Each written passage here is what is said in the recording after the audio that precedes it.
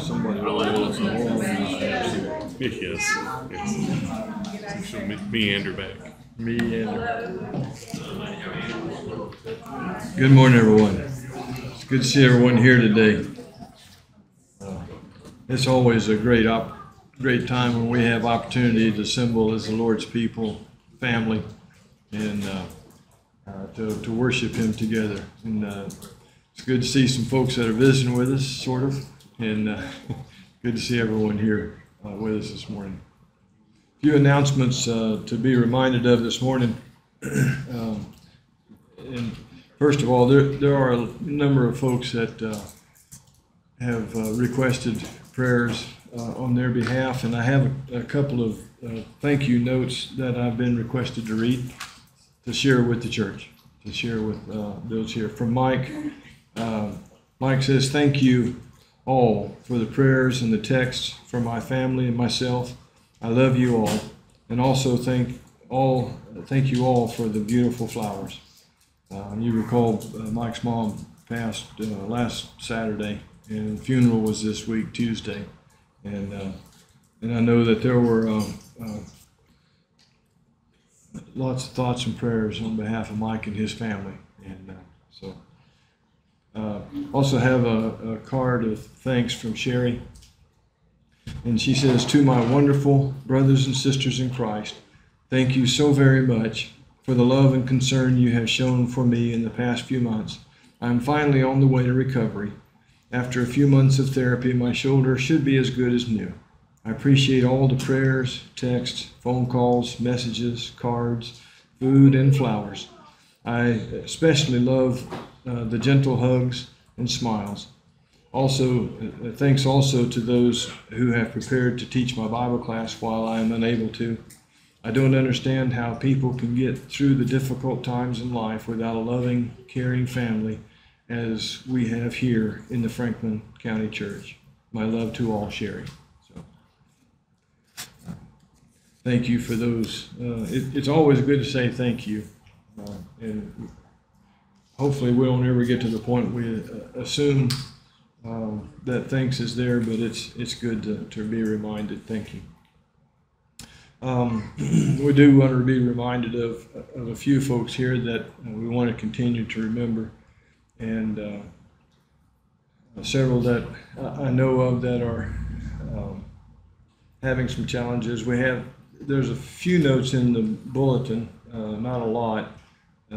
So I don't know a lot of changes that have been made in the list, but we do want to continue to remember all of these. Do have one update from Kathy Scott. The chemo treatments for the more potent chemo, that part has ended, but now the longer part of doing the less potent chemo begins. But she was having a little bit of difficulty with some nausea and dehydration, so they've delayed that beginning the second part another week, just to give her a little bit of respite before starting up again. So, but she and Russ very much appreciate all of the prayers on her behalf, and I know that many of you have also been communicating with her, and it's very much appreciated. So, thank you. As always, I want to remind all of us to pray for those that we're reminded of in the scriptures, to pray for our leaders, to always pray for those of our brethren who are being persecuted, and also a reminder of those that we are supporting in some ways, and to pray for the work that's being done in other countries as well. A reminder that today we'll have our potluck dinner today, looking forward to that. And then we'll have our singing this afternoon. After that, we're around 12:30. And we will not be here tonight, but we will hope that everyone can stay and participate in our singing together. As I've commented before, we got a lot of good singers in the church here. So hope that everyone can make a plan to stay and be part of that as we worship together in song. As always, I want to remind everyone of the opportunities that we have to assemble, to stir one another up, to love and good works. That's one of the great benefits that we have in our assembly here. And if you're not here, then I'm missing your part of the input. And so we've always had a good Bible classes Sunday morning at 9 o'clock and also at Wednesday night at 7. And then our worship assemblies at 10 and at 5 on Sunday. So we always want to remind you and know that most of you are aware of that, but we do still have some folks that view what we're doing online too. So just a reminder of that as well. In our singing this morning, our first song will be number 501 in our psalm book, "O Worship the King." From Nehemiah, some of the words of Nehemiah that we're studying in Sunday morning. We haven't got this far yet, but he says, "You are the Lord, you alone. You have made heaven, the heaven of heavens, with all their host, the earth and all that is on it, the seas and all that is in them. And you preserve all of them, and the host of heaven worships you." In Psalm 47, the psalmist recorded, "Sing praises to God, sing praises. Sing praises to our King, sing praises. For God is the King of all the earth. Sing praises with a song." The words of this song remind us of the fact that our Savior, our God, is King, and we are part of that eternal kingdom, even now, His church.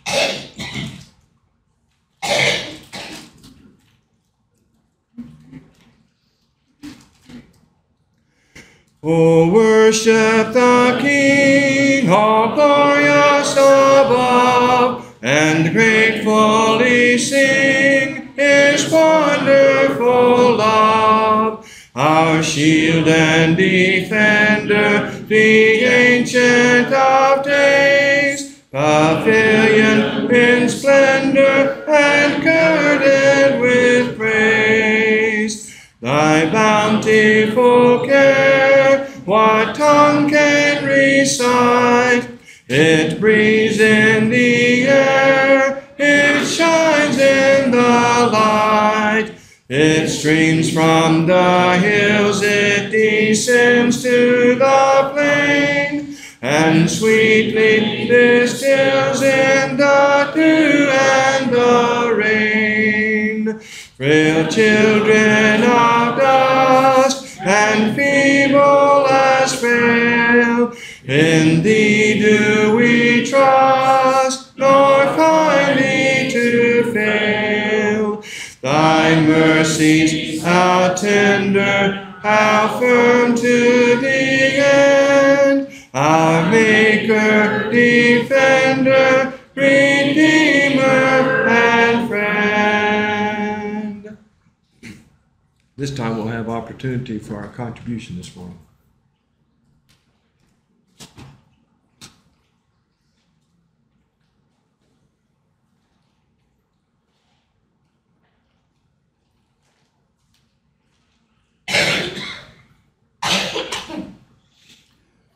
As we have been commanded the first day of the week as we meet, that we all give back a portion of what we have to continue to work the church, and reminding ourselves that a portion of what we have in this world continue this, but what the Lord really wants is 100% of all of us. Brother Mike, if you will, let's start. Thanks. Dear Heavenly Father, thanks for bringing back together so we can sing praise you, Lord, and worship you.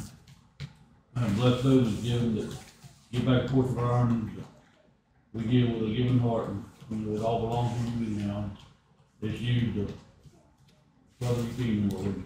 Bless us with all our sins. In His name we pray. Amen.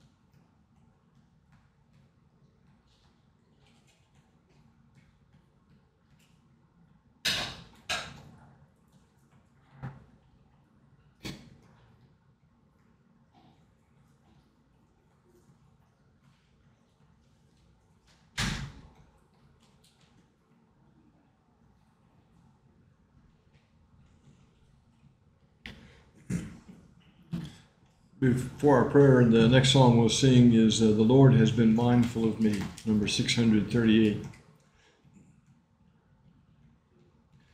In Psalm 68 there, the psalmist said, "Sing to God, sing praises to his name. Lift up a song to him who rides through the deserts. His name is the Lord. Exult before him. Father of the fatherless and protector of widows is God in his holy habitation.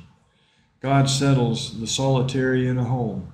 He leads out the prisoners to prosperity, but the rebellious dwell in a parched land."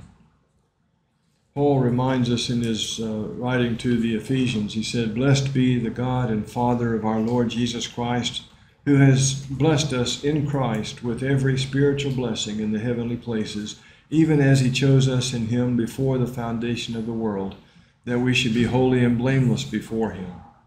In love he predestined us for adoption to himself as sons through Jesus Christ, according to the purpose of his will, to the praise of his glorious grace, with which he has blessed us in the Beloved." The words of this song remind us of the fact that even though sometimes we may be remiss in thinking of our responsibility as Christians, as servants of the Lord, he's always mindful of us. And he always cares for us, oftentimes in many ways that we don't appreciate. But we do have confidence to know that he watches over us and cares for us.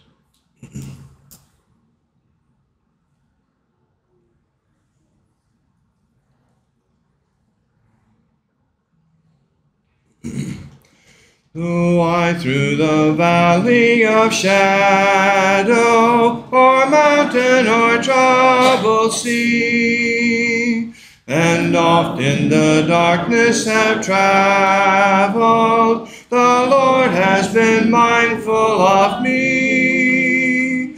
The Lord has been mindful of me. He blesses and blesses again. My God is the God of the living. How excellent is his name. Much more than my grief and my sorrow, much more than adversity, much more than the all I have given, the Lord has been mindful of me. The Lord has been mindful of me. He blesses and blesses again. My God is the God of the living. How excellent is his name. Let's pray together.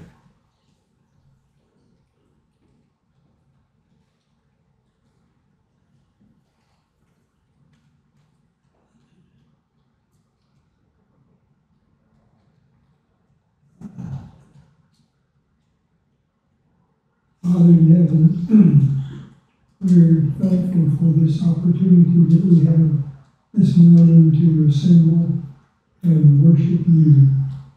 We pray that the things that we do will be acceptable in your sight.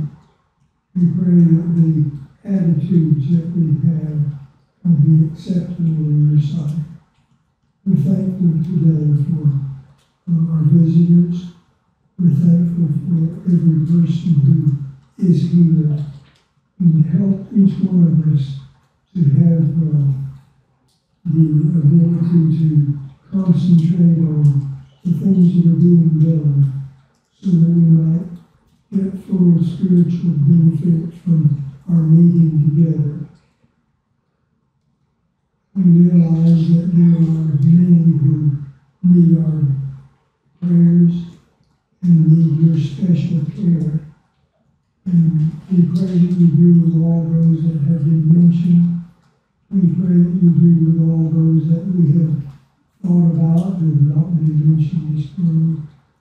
And help each one in his specific needs that they'll be taken care of, so that each person might be able to serve you as you want them to, and that each person might be assemble with us and worship you along with the rest of us. We are aware of the fact that there are many problems in our nation today. We pray that you would continue to overrule in all of the things that are done. We know that you have the power and the ability, and that your plan, whatever it is, will be carried out. And we pray that more and more people in our nation will understand that we must turn to you and live according to your way, rather than those examples that have been set by others, and especially among some of the leaders in our nation. We pray that you continue to be with the elders of this congregation, that they will continue to make decisions that will help us to grow spiritually, that each one of us might be able to serve you better as time passes. We pray that you will be together this morning as he brings us a lesson from the Word. And we pray that we'll be able to understand, that we'll be able to follow, that we'll be able to see from your Word how we are to think on the lesson that's provided, and how we might be able to respond to it. Help us always to grow in grace and in the knowledge of our Savior. We pray in Christ's name. Amen.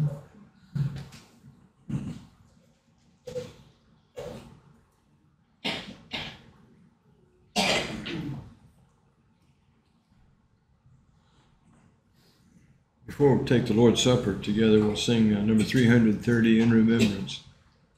We're reminded of the importance of partaking the Lord's Supper together and remembering truly the sacrifice that Jesus made for us. As Paul reminded the church in Corinth, he said, I received from the Lord what I also delivered to you, that the Lord Jesus on the night when he was betrayed took bread, and when he had given thanks, he broke it and said, This is my body, which is for you.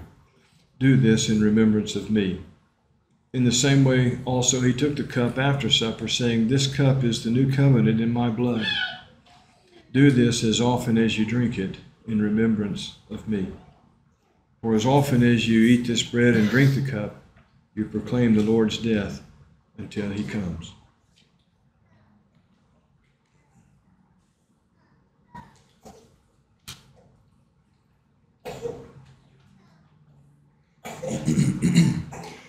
On this Lord's Day we assemble round the table of the Lord.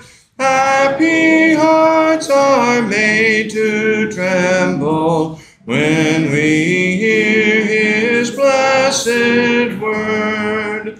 Thanks to God for such a Savior, now enthroned in heaven above. Thanks for this exalted favor, blessed memorial of his love. We recall his broken body as we look upon this bread. Give ye thanks, divide and eat it, in my memory, he said. And this crimson cup reminds us of the dead seen long ago, when he died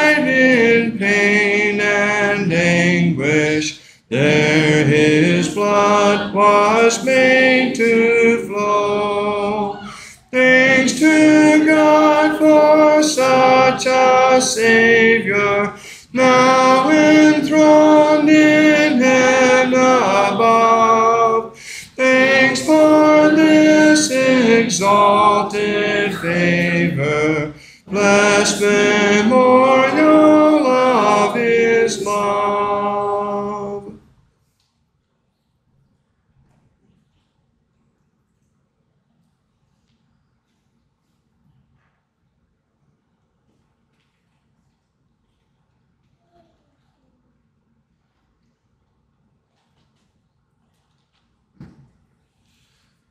We return to the table. We've been commanding remembrance of his great and wonderful sacrifice. Word in remembrance in his memory. Being a church family of true believers, we take this seriously, and we know that just to go through this and just remembering what he did, but also in that remembrance of what it means to us. This is our only way to salvation. This is our only way. And that we cannot do it ourselves. And he made this great sacrifice. At this time, as we remember that great sacrifice, we also look upon ourselves, and especially this week and the coming week, and examine ourselves with what we, our strengths and our weaknesses and our mistakes, and that we look forward to correcting those and know with great forgiveness that he shed his blood and his body for it. Mike, would you give a blessing for me, please? Let's pray. Dear Heavenly Father, we thank you for this prayer that your Son's body that was beaten and put on the cruel cross for remission of our sin. For those who take this bread and do it, please man unto thee. In Jesus' name we pray. Amen.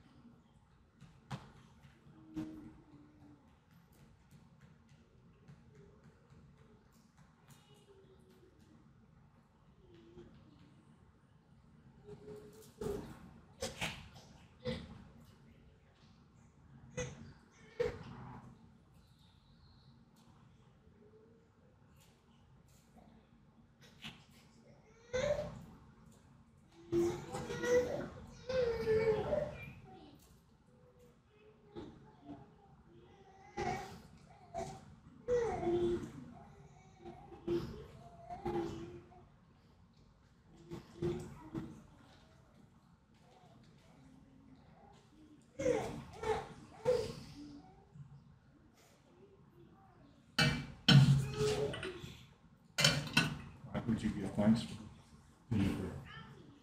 Dear Heavenly Father, we thank you for this cup, where your Son's blood that was spilled on the cross for remission of our sin. For those who take this cup and do it, please man unto thee. In Jesus' name we pray. Amen.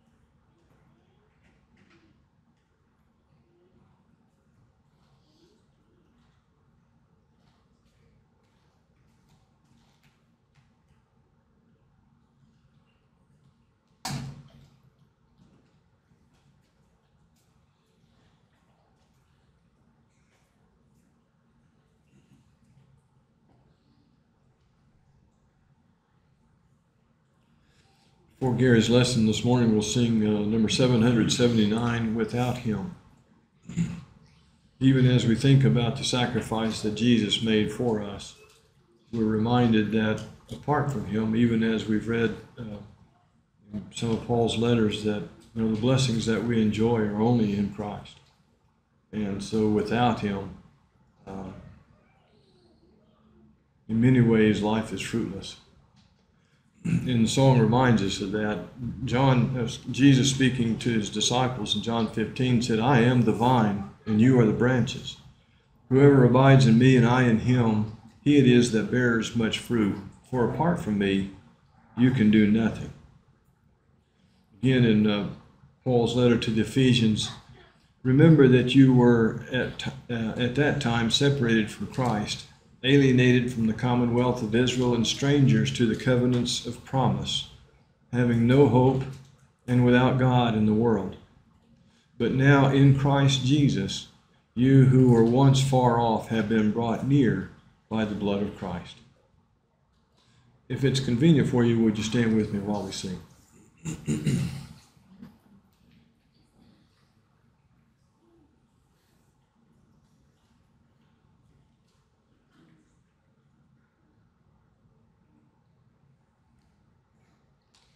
Without Him I could do nothing. Without Him I'd surely fail. Without Him I would be drifting like a ship without a sail. Jesus, oh Jesus, do you know Him today? You can turn Him away, oh Jesus, oh Jesus. Without Him, how lost I would be. Without Him I would be dying. Without Him I'd be enslaved. Without Him life would be hopeless. But with Jesus, thank God, I'm saved. Jesus, oh Jesus, do you know Him today? You can turn Him away, oh Jesus, oh Jesus. Without Him, how lost I would be. Please be seated. If you'd like to mark in the Psalm books, number 337, Is Thy Heart Right with God? We'll sing after Gary's lesson.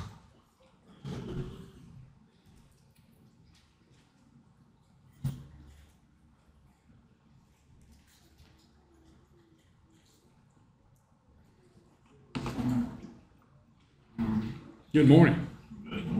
It is very good to see everybody here.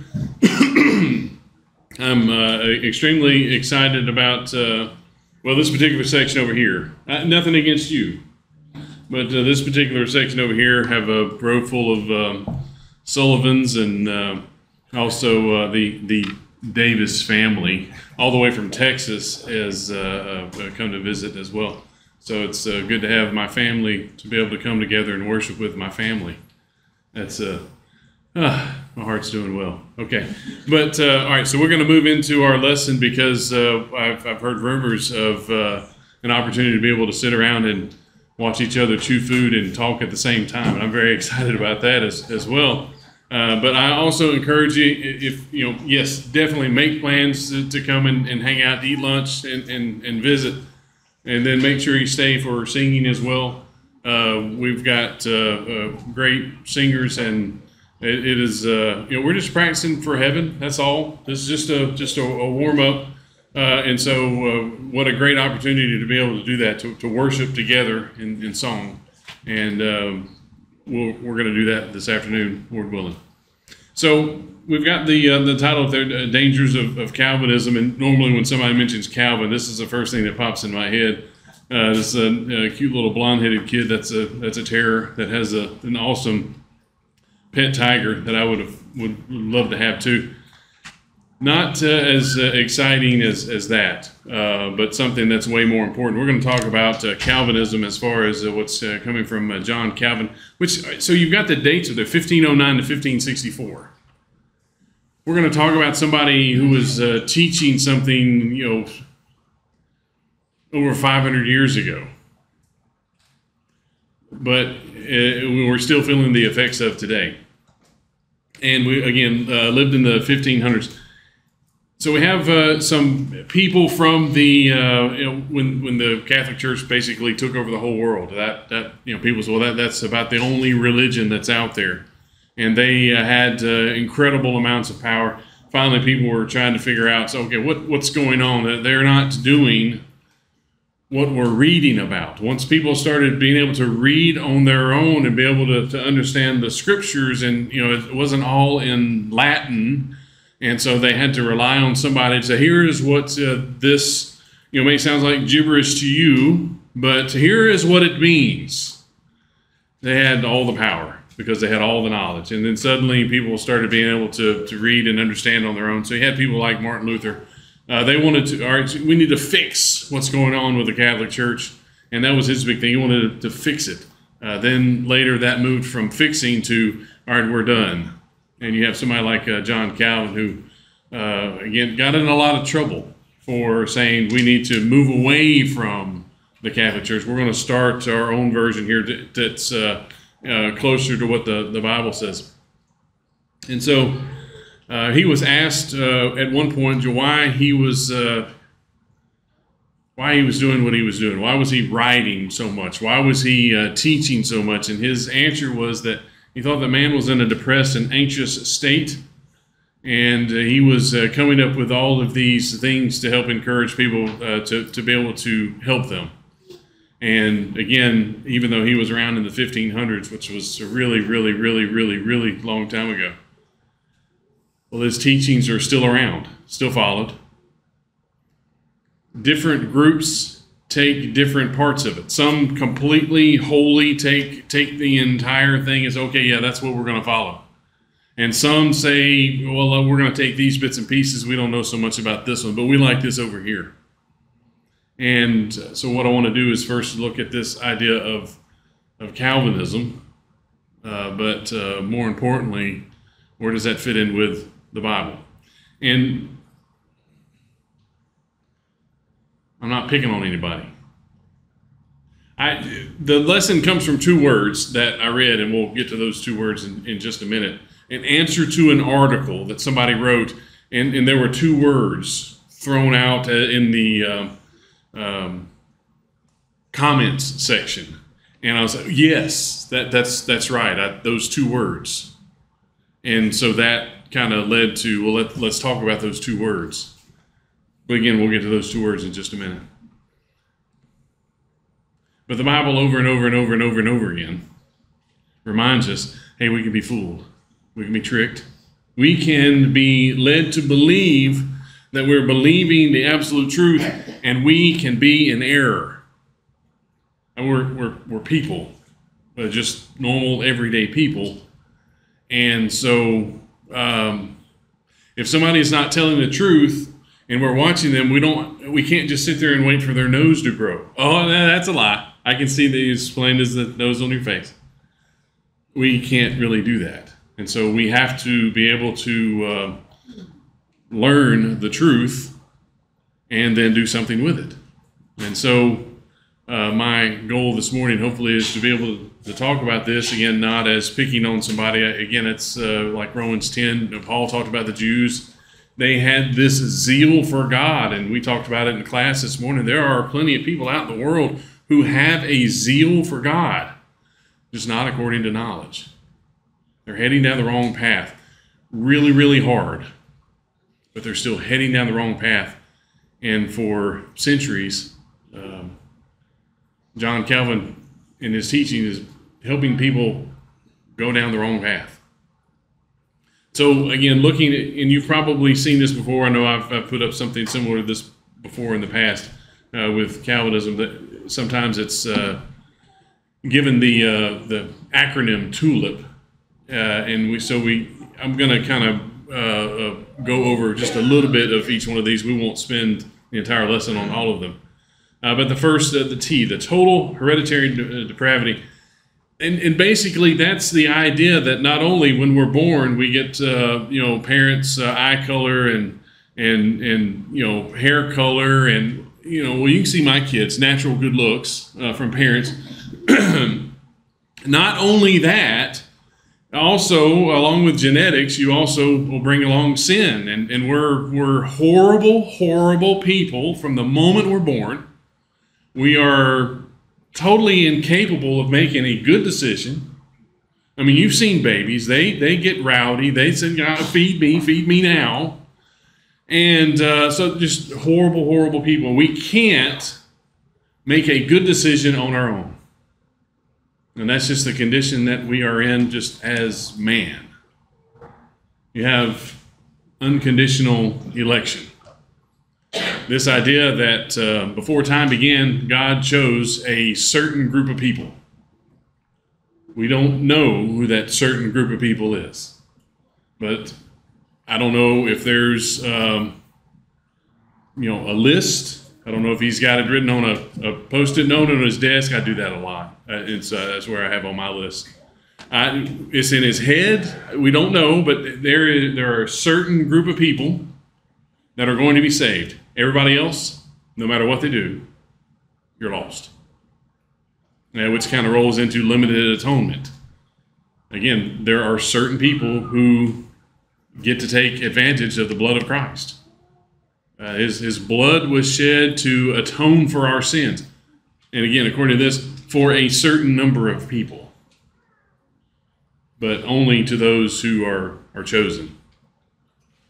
And so again, with us being horrible people, and we can't make right decisions on our own, we have this thing called irresistible grace. And that's where the Holy Spirit, again, if you're one of those that's chosen to be saved, then the Holy Spirit says, okay, well, here is what you need to do to have faith in God, because faith in God is still necessary for salvation. And normally with Calvinism, it's still faith only. Just to believe in Jesus as the Son of God, you can be saved. But how do you get that? Well, the Holy Spirit is going to give it to you. And if the Holy Spirit gives you faith, then, well, you're going to be converted, because no one can say no to the Holy Spirit. So, irresistible grace. If you're on the list to be saved, you're going to be saved whether you like it or not. And then the perseverance of the saints. Again, once you are given that faith by the Holy Spirit and you are on the list to be saved, then no matter what happens, you can't be lost. And if we see someone that we think, hey, that's a really good person, they're doing all these awesome things, surely they're the ones that have this faith in God that's going to allow them to be saved. And then all of a sudden they fall away and do something wrong. Well, obviously they were never saved in the first place.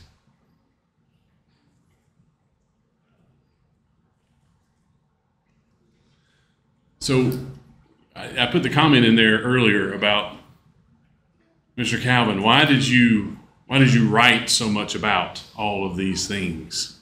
Well, people are in a depressed state. 1500s. Were they depressed back then? Is that? No, I'm sorry. That's a little before Bob's time.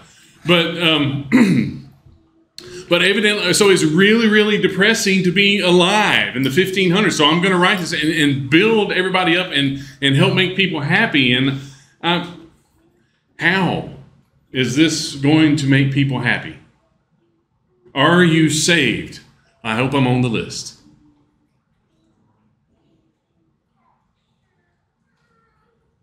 Again, we're not going to cover all of these things. What I want to do is look at just a couple of things. Again, the unconditional election and limited atonement. That's basically us being predestined to be saved. We'll lump those two together. And then finally, once we're saved, can we be lost again?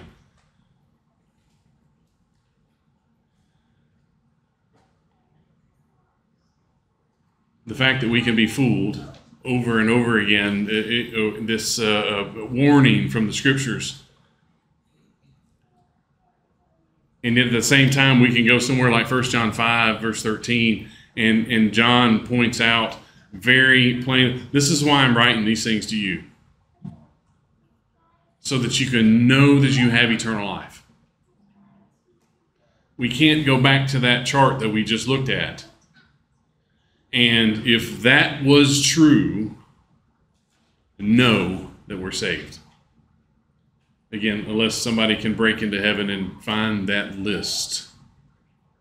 And yet the Scriptures say, well, you can know. So which is it? I think we know the answer.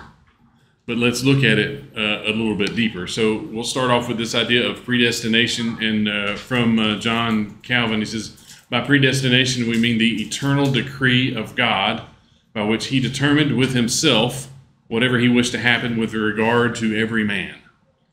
And so, again, there's every single thing that has happened, God's made a whole list of everything. Like what you are doing right now, God made out a list, and that is exactly what you're supposed to be doing right now. And so every good thing, every bad thing, every person that's alive, every person that dies, every person that decides to break the law, everybody that decides to obey the law, God wrote it all out, and you don't have a choice. You're going to do it no matter what. And of course, heaven or hell. Here's who I'd like to be saved. Here is who I'd like to be lost. And they can't do anything about it. And so the two words that I saw, if we are predestined, why try? If, and again, we read it over and over again in the writings here, if there is nothing we can do, whether we have faith that we're supposed to have, whether we are really, really good people, if we do exactly what the Scriptures say, and the list is there no matter what we do, good or evil, why try?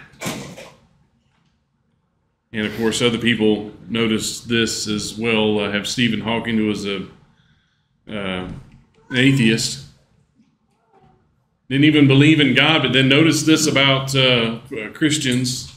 That's in the air quotes. Again, those that are, in the world of Christendom, those who believe in predestination.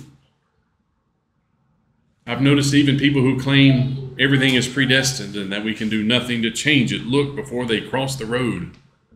Why worry about it? If it's time, if you look or you don't, if something's coming, if something's not, I always do the left, right, and left again because that's what I learned as a kid. It's totally not necessary. If that bus is going to run over me, it's going to run over me. We have this, again, written a very, very long time ago, the Westminster Confession, used in various religions in Europe and definitely in America. Again, maybe not all of it all at one time, but again, parts and pieces are pulled out. So, okay, we like this, we're going to use this in our teachings. But here's what people learned about God and his views towards us and what he had planned towards us. God from all eternity did, by the most wise and holy counsel of his own will, freely and unchangeably ordain whatsoever comes to pass. By the decree of God for the manifestation of his glory, some men and angels are predestinated unto everlasting life, and others foreordained to everlasting death. These angels and men thus predestinated and foreordained are particularly and unchangeably designed, and their number so certain and definite that it cannot be either increased or diminished. Those predestined were chosen without any foresight of faith or good works or perseverance. There is a group of people, no matter what they do or don't do, that are going to be saved. There is a group of people, no matter what they do or don't do, that are going to be lost. And so again, why try? If that is the basis of the religion. No matter what we do, we can't change anything. And you've heard the fake it till you make it.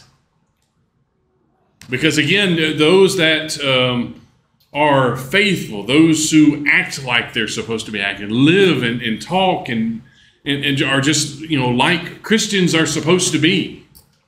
Well, maybe they're the ones that are saved. So it's not even fake it until you make it. It's fake it and hope you make it. We can never know until time's up, if that's the case. And so we look at this, let's put it in a real world example. What if you were selected to never get a traffic ticket? Oh, Steve's paying attention now. No, sorry. Not that anybody drives fast here, okay? I'm not looking at anybody in particular. Okay, I drive too fast sometimes. But what if you were it doesn't matter what you do, you can be in an accident. It's totally your fault. That's okay. We're going to let them pay for it. You go, you drive around the perimeter around Atlanta, and you see that sign that says 285. It says I can go that fast. That's totally fine. Okay, you're not getting a ticket. I can camp out. I can build a tent and campfire and all that in the left lane, go 20 miles an hour on the interstate, and have a 5-mile line behind me. I'm not getting a ticket for driving too slow in the fast lane, because no matter what I do, I'm not getting that. Okay, that'd be great. Completely, totally unfair and wrong. But even then, on the other side, what if you were selected to always get a traffic ticket? Every time you get in a vehicle, there's at least $50 for something. And it's probably going to be more than that. You could drive, 54 miles per hour. Sorry, that's a ticket. You're going too fast for conditions. That drive payment will get you every time. You can stay in the right-hand lane, let everybody keep going around you. You keep going just the right amount of speed. You can never have an accident, no matter what it is. And I know there's some people who get tickets who claim, I never do anything wrong. Why am I getting this ticket? But what if it was, again, totally legit? You did nothing wrong, but you always, no matter what, you got a ticket.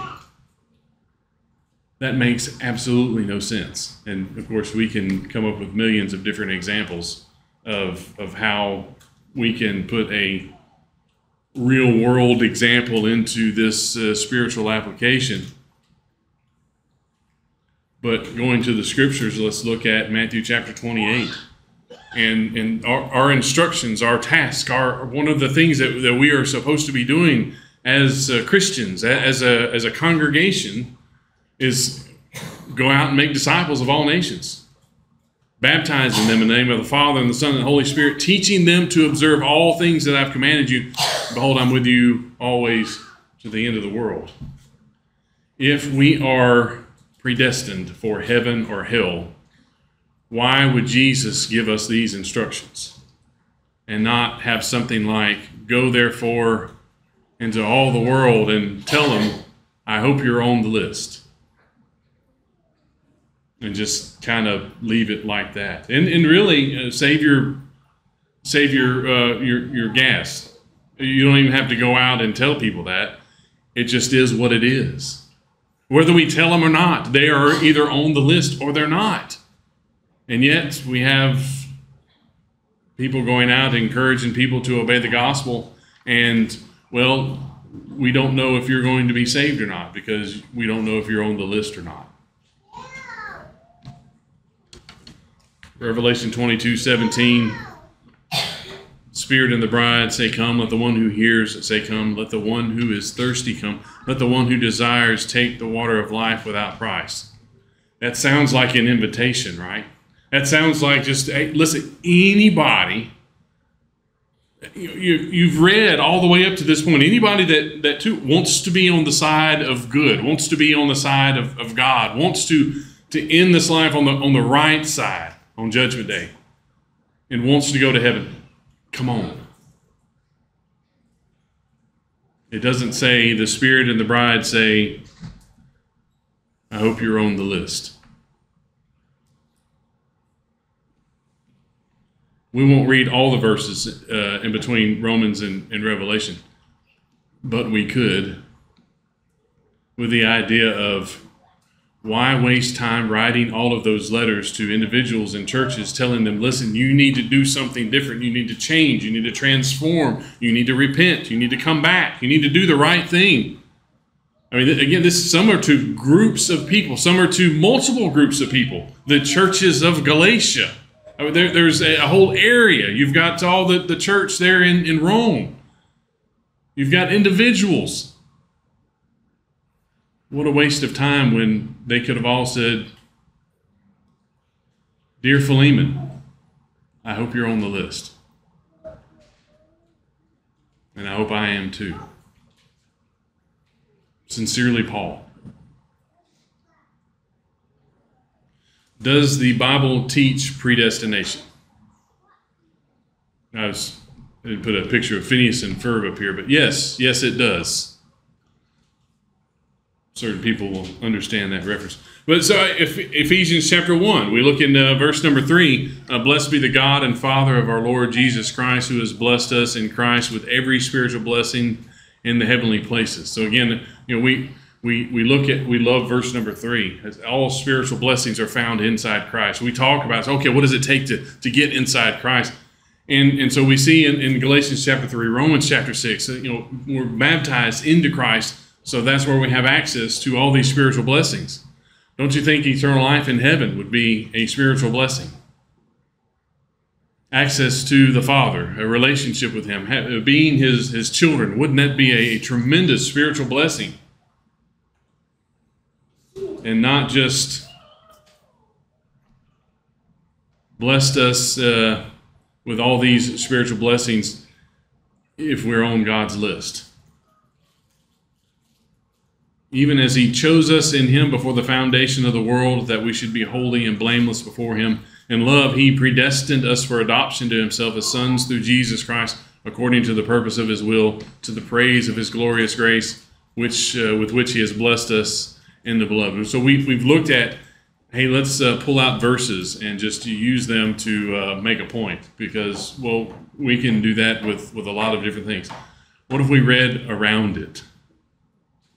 And again, instead of verse number, just pulling out verse number 5. He predestined us for adoption. Oh, there we go.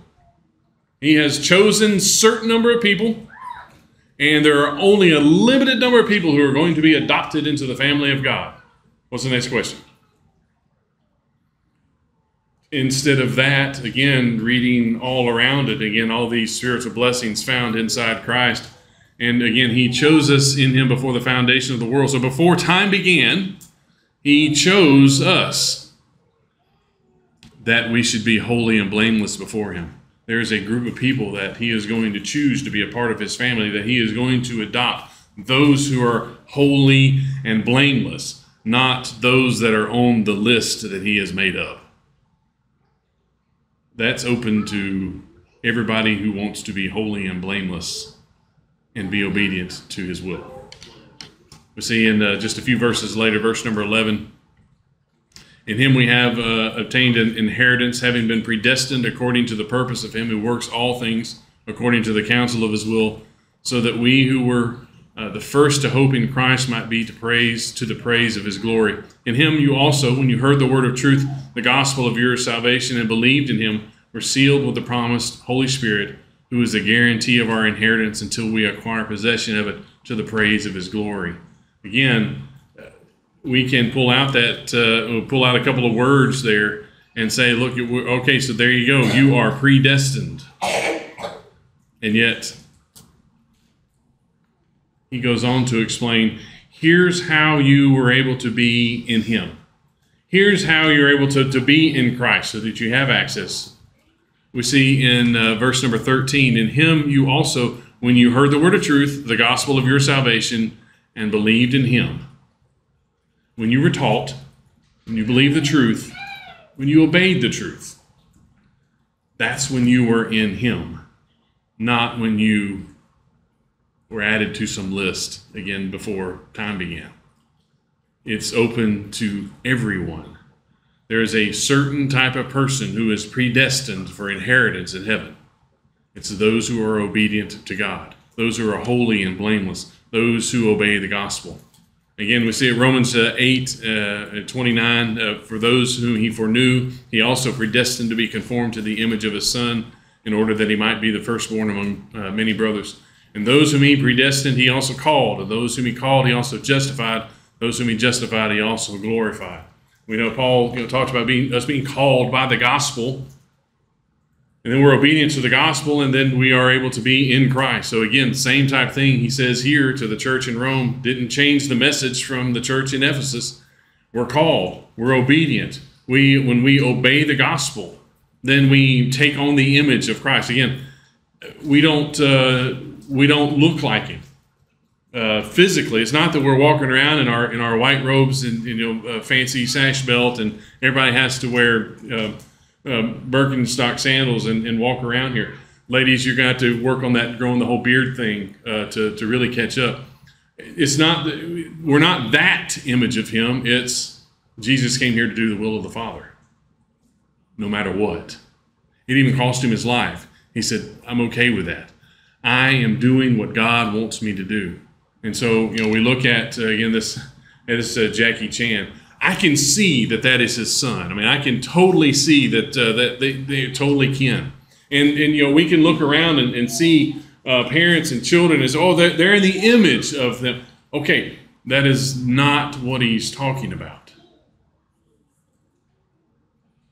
It's, can people look at us, our actions, hear us, see what we're doing, see how we're living? And so obviously they're a Christian.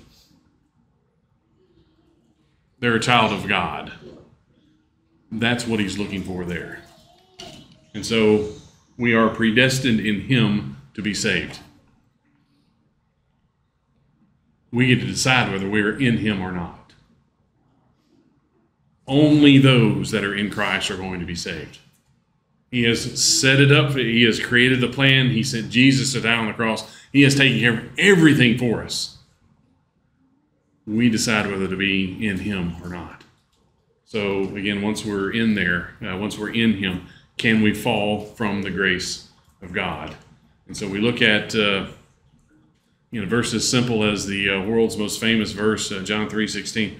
For God so loved the world that he gave his only Son, that whoever believes in him should not perish but have eternal life. So again, there's one more verse we could have thrown in to say, okay, that's whoever believes in him should not perish. That's kind of wide open, not whoever's on the list. It's whoever believes in him.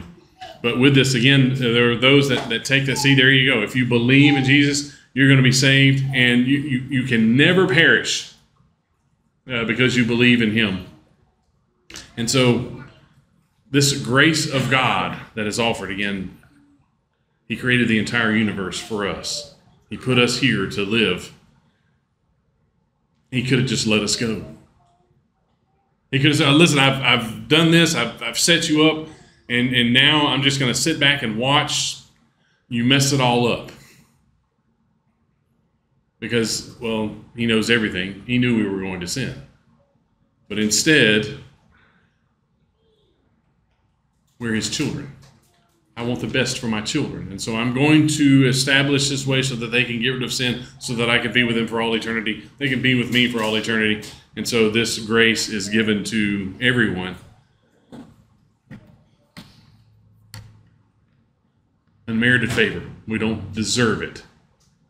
We can demand all we want, but it's God giving us this way to heaven in spite of us, not because of us. See that Ephesians 2:8 again, for by grace you've been saved through faith. Again, our faith in him, our obedience to him, it's obeying his instructions. Not that we are so awesome that God can't help but save us because we totally deserve it. We totally do not deserve it. We see Paul, Ephesians 3 and verse 7, again, God gave me grace. He thought he was doing what God wanted him to do when he was on his way to Damascus to bring in those pesky Christians who had moved away from the law of Moses. God allowed some grace on Saul. As they go somebody's going to tell you what you need to do. And of course, then he obeyed the gospel and moved on from there. So this, again, this grace that it is available to everyone. But again, Calvinism teaches that once we have access to this grace, then, well, we can't do anything to lose it.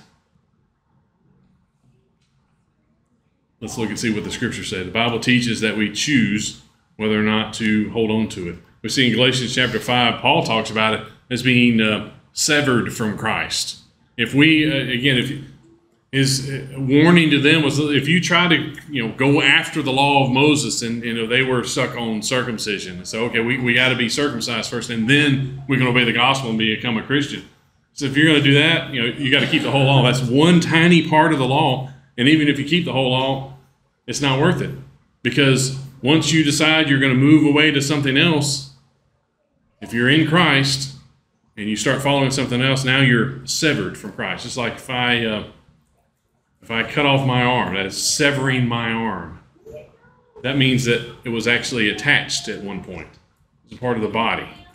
And so the same way with Paul, you're a part of Christ. If you decide you're going to move away from the law of Christ, you're going to be cut off. That sounds like they're falling away, because you can't be severed from something you're never attached to. John chapter 15, verse 5, or the first 5 verses, Jesus describes it, same type of thing, this cutting off. Again, I'm the vine, you're the branches. And if we aren't doing as we're supposed to be doing as branches, we can be pruned. If you've ever gone out and done some yard work and decide you're going to cut some branches back, how many of you have cut branches back that aren't attached to the tree or bush that you're working on? That just means, if you've done that, you've just cut a branch that kind of fell in or something, and you have to pull that one out. That's not really attached. But if you are actually truly pruning, there is something attached to that tree or the bush or the vine that you're cutting, and then suddenly it is not attached anymore. That means it's separated from. And just to make sure we are as plain and simple as possible, verse number 3, chapter 3, verse 12. Take care, brothers, lest there be in any of you an evil, unbelieving heart, leading you to fall away from the living God. But exhort one another every day, as long as it's called a day, that none of you may be hardened by the deceitfulness of sin. Paul, writing to the churches of Galatia, Jesus talking to his disciples, the letter to the Hebrews, being written to Christians. Don't fall away. I mean, we've obeyed the gospel. We know what Jesus has done for us. We know heaven and hell. It's worth us continuing to do what God wants us to do. But God's not going to make us do it. We have a choice. If we choose wrong, we're going to be cut away. Revelation 2, the first 5 verses, as John is writing down what the Lord is telling him. And this, again, the letter to the church in Ephesus. They've done some good things. But verse number 4, have this against you, that you have abandoned the love you had at first. Remember, therefore, from where you have fallen. Repent and do the works you did at first. Again, there should be no doubt. This is an entire group of people. This is a group of Christians that he is writing to. You've fallen away from doing the work of your first love. Come back. Repent. Change. Or else, I'm going to remove your lampstand. Again, that's the description of us as the church. We have the Lord as the light. We're reflections of the light. We are created to help get the light out into the world. And so we have this light on top of a candle. We're the candle. We hold that light up so other people can see. But if the light that we're trying to show, because we're doing the wrong thing, is not matching what Jesus wants us to be, well, we get that candle taken away. We're not a part of God's lighting system anymore. We've fallen away. And that was his warning to the church there in Ephesus. Change. But if we can't fall away in the first place, why would he tell them that they needed to change? And of course, there are so many other verses that we could look at, again, reminding us we need to do what God wants us to do. We can fall away. We aren't just checking the box off and done. So we look at, again, our original discussion. We were talking about something that somebody taught, over 500 years ago. And so it's from an article I read a few days ago, but then even today, somebody mentioned on Facebook. I don't know if y'all ever heard of that, but lamenting the fact that there are not people that stand up like John Calvin did to preach the gospel. And again, we talked about some of this in class this morning. Again, there are those that are absolutely adamant and strong and very loud and courageous in their tone as they teach others what to do to be saved. But just because they're all of those adjectives doesn't mean that they're right. Just because they are very strong in their opinions, just because they sound religious, just because they're really, really good people, doesn't make it right. The scriptures make it right. And that's why the Bereans were an encouragement to Paul. Even though here he was teaching them. And it's all right, listen, we're gonna fact check you real fast. We're gonna go to the scriptures to see if what you're saying is actually true. From time to time, we encourage each other to study on our own. There's different books that we can read. There's websites we can go to, like World Video Bible School and places like that, GBN, that have these videos and educational opportunities for us. And those are great resources. We need to make sure everything that we're looking at, watching, reading, listening to, we are sitting there with an open Bible and making sure what they're saying is absolutely true based on the scriptures, not based on, do I like the way this guy talks or not? And I promise you, the people on the other end of those videos will tell you exactly the same thing. Our eternal salvation is important important enough for us to know exactly what is in the scriptures when it comes to how to obey the gospel and what it takes after we obey the gospel. Are we taking advantage of this information that we have? Again, what a great time to be alive.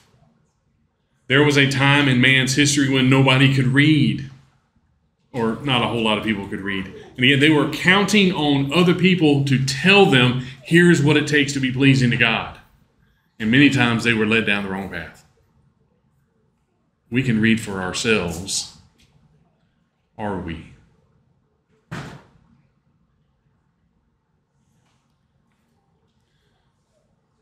We're going to sing a song here in just a minute to encourage each other to make sure that we are right with God, and that our heart is not this blood pumper. It's our thoughts, our mind is our heart right with God, and it's not just based on, hey, how does your heart feel about it? Because again, we can fool ourselves as well as other people fooling us. Our heart can be right with God, and we can know that we are saved if we're doing what He tells us to do. And so as we sing this song to encourage each other to have our hearts right with God, maybe you have questions. Maybe the answer is, I don't know. Well, that's one of the reasons that we're here. We're here to help study together, answer questions, especially if it's, is thy heart right with God? And the answer is no. Let's change the answer, because we don't know how much time we have left on this earth. Either ourselves or even the earth in general, or time. We don't know how much time we have. We need to always be able to answer this question as a yes. along with it. And I know that because the scriptures back me up. If there's something we can do to help answer that in the affirmative, we'd love to be able to help. Even now as we stand and sing.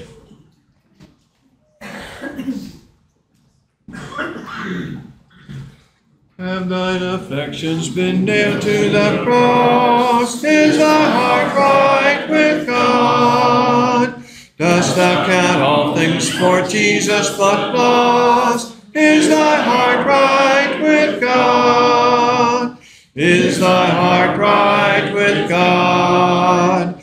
Washed in the crimson flood, cleansed and made holy, humble and lowly, right in the sight of God.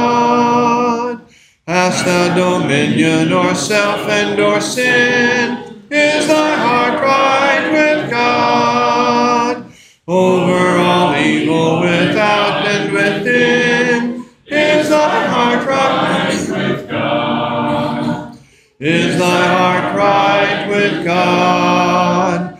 Washed in the crimson flood, cleansed and made holy, humble and lowly, right in the sight of God. Are all thy powers under Jesus' control? Is thy heart right with God? Does he each moment abide in thy soul? Is thy heart right with God? Is thy heart right with God? Washed in the crimson flood, cleansed and made holy, humble and lowly, right in the sight of God. Thank you, Gary. You know, there's a lot of that kind of stuff that permeates a lot of different man-made religions, and sometimes it creeps into the church as well. Some of those thoughts, ideas. So we always need to be sure that we know what the scriptures say and follow what the scriptures say. Thank you for that encouragement, Gary. Thanks to all of you who are with us this morning, and looking forward to sharing a meal with you. And Dean is going to lead us in our closing prayer, and we'll also offer thanks for the food that we're about to partake in. Let's pray together.